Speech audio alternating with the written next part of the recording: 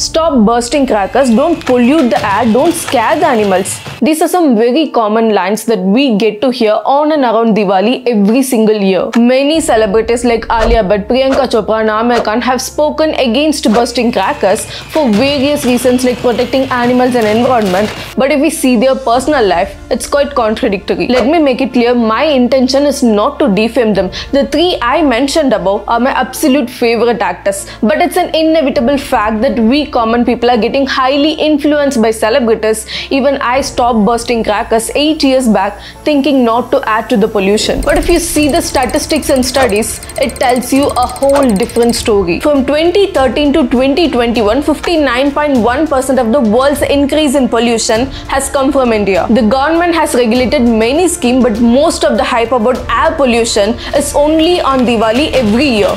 Why? On 7th November 2023, just 5 days before Diwali, a news came that the Supreme Court has imposed a complete ban on firecrackers all over India. But it all started 5 years back. In October 2018, due to the rise in pollution, the Supreme Court ordered to impose a complete ban on firecrackers on Diwali, but it further said only less polluting green crackers can be sold. Again in 2021, ahead of Diwali reaffirming the ban, the Supreme Court passed orders to ensure that the banned chemicals are not used in the firecrackers. The bench had also clarified that there is no total ban on firecrackers and only those crackers which use the banned chemicals are being banned. But what is that banned chemical? It is barium salt that they are talking about. But why use barium? The green flame produced in the fireworks is due to the presence of barium. It is toxic and can lead to hypokalemia, a disease that can cause an abnormal heart rhythm. I genuinely appreciate the concern about people's health, but my question is, if we are really concerned about the health of our citizens, why haven't we yet banned the tobacco and cigarettes, which is killing more than 1 lakh people every single year in India, which is an all-time high record? If the concern is really about health, shouldn't we first ban the substance that is being used by the people on a daily basis instead of banning the crackers that is being burnt only once a year? In September 2023, an application was filed by Tan Pharma, a firecracker manufacturing association, to include barium salt with improved formulation in the green crackers. It claimed that with the new formulation, the emission of barium salt would be reduced to 30%, and this plea was rejected by the Supreme Court. Why was the application rejected when it did reduce the emission of that harmful chemical? So health is not an issue. Is it pollution then? I think that could be a discussion. Do you have any idea that more than 2.1 million children in Delhi have irreversible lung damage due to the poor quality of air? The air pollution in Delhi has reached its extreme, which is 15.2 times above the recommended limit given by the WHO guidelines. 8 of the top 10 cities with the worst air pollution today are in India. But Diwali time has not even started yet. According to reports, the pollution average in the northern capital region is more than the average cities of southern India. And India's top 10 most polluted cities are from North India.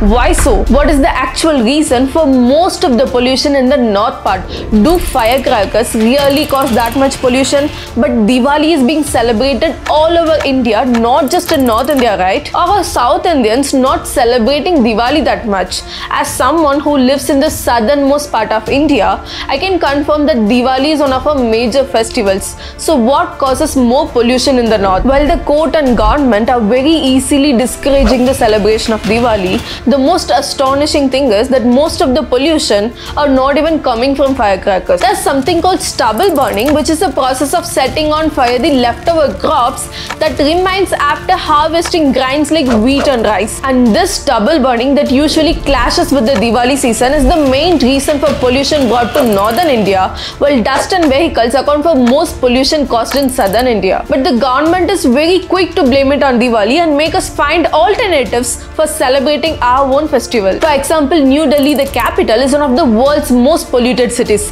It suffers from air pollution throughout the year, but toxic air levels rise during the winter when wind pushes the smoke from farms in Punjab, Haryana and UP into the city and hide it under a blanket of fog. In 2021, the government told Supreme Court that farm fires accounted for an average of 10% of the city's air pollution. But government monitoring agencies say the effect of stubble burning may account for up to 45% of Delhi's pollution at its worst. Under the Indian Penal Code, Section 188 makes stubble burning a crime. It was was banned by an environmental court in 2015. Recently, on the evening of 3rd November, the Bangladesh team cancelled its training session in the Arun Jaitley Stadium of Delhi because of poor air quality, and it's indeed an insult to our country. And there are warnings given that the pollution levels could worsen in the Delhi NCR in the upcoming days, and Diwali has not even started yet. It's found recently that one of the 223 crore worth smoke towers in Delhi, which are like huge air purifiers, is ineffective and not at all working. The fact that the national capital and its surrounding areas are experiencing hazardous air quality levels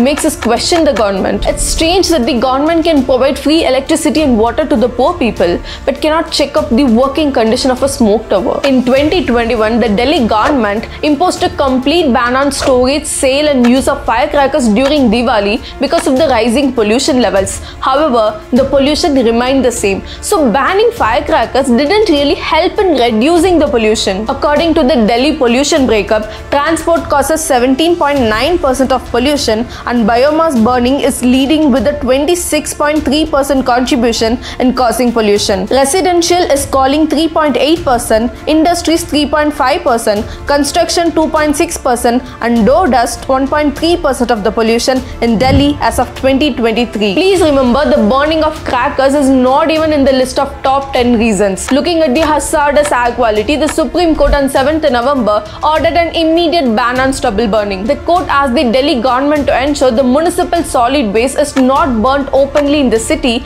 as it happens usually. It also asked the government to repair that smoke tower. But what has the government done to prevent this from further damage? The odd-even scheme is set to be imposed from 13th to 20th November. But what is odd-even scheme? It's a scheme that Delhi follows to keep the pollution in control. By this scheme, the vehicles with license plate numbers ending in even numbers like 0, 2, 4, 6, 8 are allowed to operate on even dates, while those ending with odd numbers like 1, 3, 5, 7, 9 are allowed to operate on odd days. While this odd-even scheme might reduce the emission, the amount of pollution reduced is so minimal that it's almost close to nothing. Since the air pollution reached a severe level now, a ban on non-essential construction work has been imposed and all the schools and most of the colleges have been closed in Delhi. But what about the precautions that they had to take before this all happened? All of them are being proven ineffective, and after failing to address the core issues that have led to the pollution in Delhi, we are blaming it on Diwali right now, which is happening only once a year. Burning of firecrackers is not even in the top 10 reasons for pollution in Delhi, let alone the whole country. Vehicles are the top cause for air pollution in India. Dangerous factories and unauthorized building materials has taken the second place. But why have strict actions not been taken regarding the top causes? The Ministry of Environment has released the data including the list of red category of industries causing pollution. Firecrackers did not even make it to the top 10 of the list, and yet so much effort is put on banning them. Wouldn't it be better if we can actually focus more on the top 10 or even top 13 extremely hazardous reasons? The firecrackers might be an addition to the existing cause, but surely it isn't one of the main reasons for pollution. And we wish to praise the Western world all the time. We should also look at the celebrations made in the world for their festivals. With the explosion of over 5 lakh fireworks under 6 minutes, Dubai has a Guinness World Record for the world's biggest fireworks display. In Houston River of United States, a firework display lasts for 26 minutes with over 75,000 shells set off every year on 4th July. And we should remember, this is not the number of firecrackers that an individual burns. This is just the number of firecrackers that the government is sponsoring for one state. These countries are some of the most developed countries, and they do not discourage the bursting of crackers. Instead, they promote and fund the show as a sign of encouraging the people to keep up with their culture. What are we doing? And finally, about scaring the animals by bursting crackers. More than 10 million animals are being sacrificed every year during Eid, and I don't find even a single prominent figure speaking against it. 46 million turkeys are killed every year for Thanksgiving alone in the US. Over 126 million trees are cut down every year across the world, leading to large-scale deforestation and CO2 release. With so much injustice going on against animals and environment, why there is a bias only against Diwali? What happens to all the activists then? And it's not whataboutism. You being highly vocal about one festival and being completely silent about others makes you an hypocrite and makes me question your intentions. And why is nobody discussing Sivakasi? It's a city in Tamil Nadu known for its firecrackers and matchbox factories that produce 70% of our nation's produce, for which it's called the Little Japan. Most of its people are employed in the firecrackers industry. There are 1,070 registered companies in the city employing more than 3 lakh people on a day-to-day basis. Imagine how many employment opportunities are taken, and these are just from the manufacturing division. Distributors of firecrackers across India have to close their shop every year because of the ban. The sale of firecrackers has decreased abundantly. In 2020, 3,000 crores worth firecrackers were manufactured, while in 2021, the protection has reduced by half. And people say working in firecracker factories cause fire accidents leading to loss of lives. For that, the government has to focus on precautions and safety methods, not on imposing a complete ban which is going to make them lose their livelihood. Finally, yes, bursting crackers do affect the environment and scare the animals, but the damage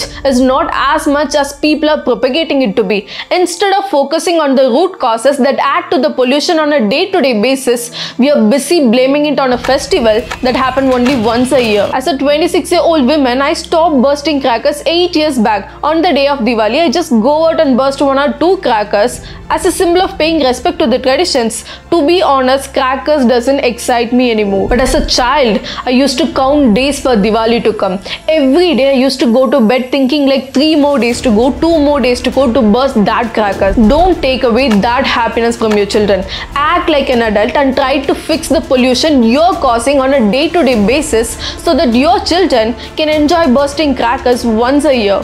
Happy Diwali!